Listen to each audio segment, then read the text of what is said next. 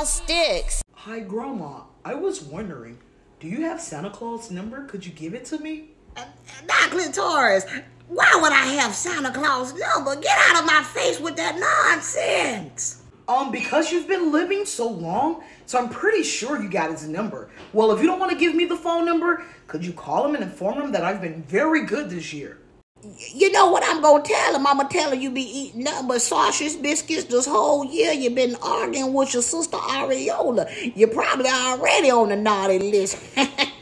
What? I don't argue with Areola. Honestly, we have conversations that leads to disagreements. If anyone has been naughty, it's definitely been you and your young tenderoni, Mr. Gout. First off, baby, I don't need Santa Claus, Saint Nick, the Jolly Man. I don't need none of that. I got Jesus. Jesus gives me everything that I need. Well, could you call Jesus on the main line and tell him what I want? Now, Clitoris, please, get out of my face. I was in here. I wouldn't bother nobody. I was minding my own business watching my Steve Harvey. I'm getting so depressed being in this house. I feel like you never loved me. The hell with you!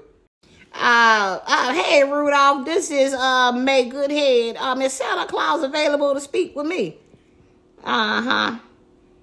Hey, Saint Nick, this is May Goodhead. I just want to call and tell you that my grandbaby Clitoris, she been very disrespectful, and I don't think she need no gifts this year.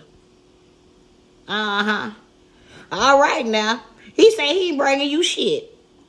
You're really going to call Santa Claus on me? But you lied. You said you didn't have his number. You know what I'm going to do? I'm going to go in the room, put my face in the pillow, and I'm going to scream very loud. Well, never mind. The last time I did that, a roach actually came out. So you know what I'm going to do, grandmother? I'm going to walk away before I say some more cussing words to you.